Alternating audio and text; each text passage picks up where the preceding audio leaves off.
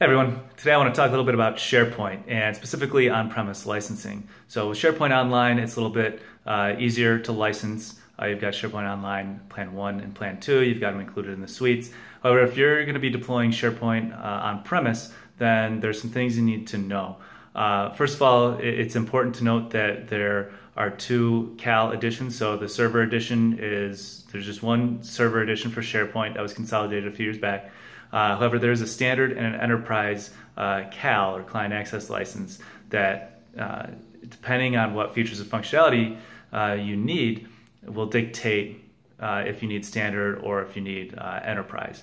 InfoPath Form Services, Enterprise Search, Power View, Power Pivot, Excel Services, and some others are all part of the enterprise CAL. So that's really important to take a look at before you build out what your SharePoint deployment is going to look like and what the licensing is going to look like. So it's going to make a very big difference for you.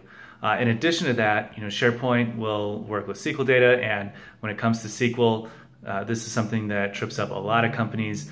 If you are on a server and CAL licensing model, then any user who has access to SharePoint or any application that ties directly to SQL, they would need a client access license. So generally speaking, if you're going to make SharePoint available to everyone in your organization, which is common, of course, then it usually makes sense to license that SQL server in the per core model, depending on how many cores you have versus how many users. There's a little bit of math that you're going to need to do there, but that's something you need to take into consideration.